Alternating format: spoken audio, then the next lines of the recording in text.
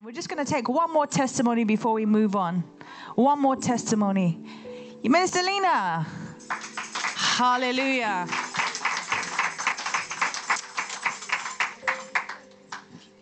Oh, yeah. Afternoon, church. I have another testimony for quite a long time. I just want to say that God has just been really working in my life.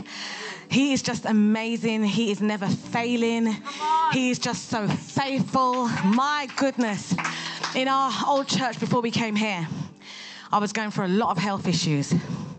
And Charlene, you've just brought back a lot of those memories. I couldn't walk. I could sit down. I could just about stand up. I was having back pain, every bone pain you could possibly have.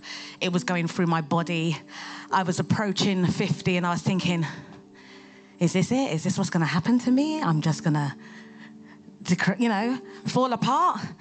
And I'm telling you, you just have to remember what God has promised you.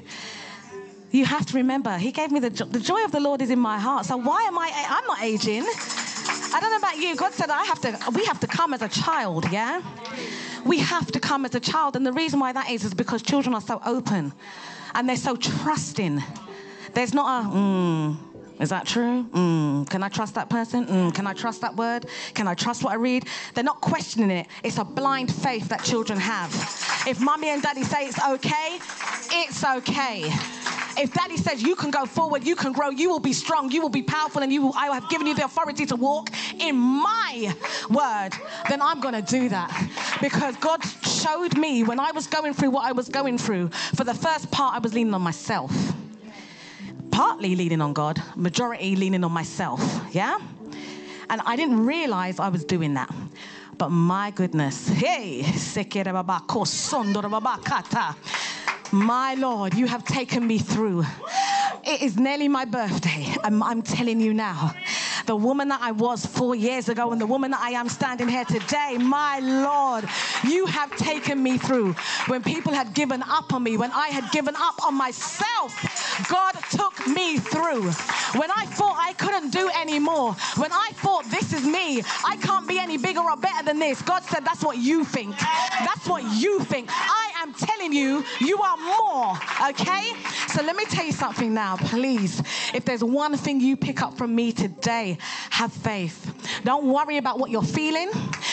Listen, the devil will come to you with lies on top of lies on top of lies. And he will send people your way to confirm his lies.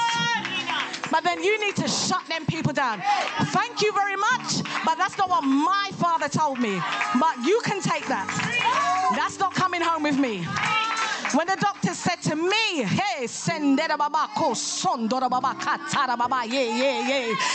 the doctor said to me, I have osteoarthritis, and I wasn't even 50, I shut that down in the name of Jesus. That was not my portion. That was not my portion. And let me tell you something now. Sometimes you have to be obedient to God. It doesn't matter what people are thinking about you. It doesn't matter what people are saying about you. If God says to you, take time out, don't worry about anyone else. You spend time with me. Let them say what they have to say. Let them think what they have to think, but just know God has you. And when he gives you a command, be obedient. My Lord, had I not been obedient, I do not know where I would be today. So I'm going to stand here and I'm going to love my new shape, by the way. And I'm going to give God my thanks. I'm going to give him all the glory that he deserves. And let me tell you something now. You hear it said all the time, but I'm going to say, don't sweat the small stuff. The most important thing is him. I cannot say enough. Believe me, I wish I had heard this when I was going through what I was going through. Because some people don't like to be real. Believe me, they don't like to be real. And when I was going through it, I'm so sorry I'm going on. Don't worry, it's good. When I was going through it, the doubt, the hesitations, the things that I used to lie to myself about. My Lord, and that was when I was leaning on my understanding and not his. But my gosh, he has taken me through. And not only has he taken me through, he's not just restored me, he has renewed me. He has renewed me. And I tell you something now, before when God used to give me gifts and talents, and as Billy said, you don't have to say it out loud. Sometimes you just have to think it. Yeah? When I pray, instant. Because the faith that I have in him, he's never failed me. And when I lost that, instead of going deeper into him, what did I do? Oh no, this is not good. What's happened to me? I'm not questioning myself no more. Now it's just him. It's a blind faith. Just walk like you have a blindfold on. And just know that God is going to lead you, guide you, take you through. He will not fail. He never fails.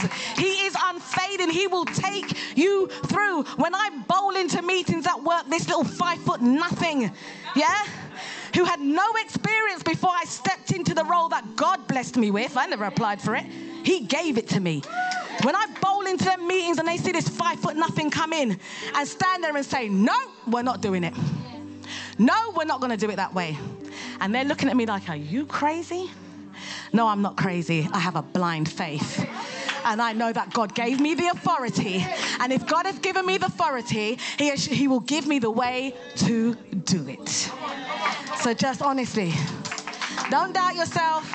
Don't watch the person next to you. Don't watch Apostle. Yeah, watch him. Just don't watch people around you. Just trust in him, you know. And it's not about you. It's about him, okay? And believe me, we're going to be judged.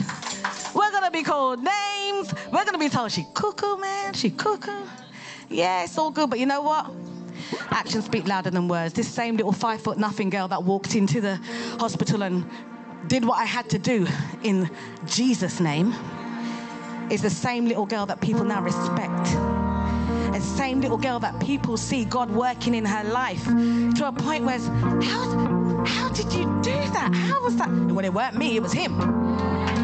When people come and ask me now, I don't even have to respond. They're just like, oh, yeah. They know. I don't need to say it now. They know it's him.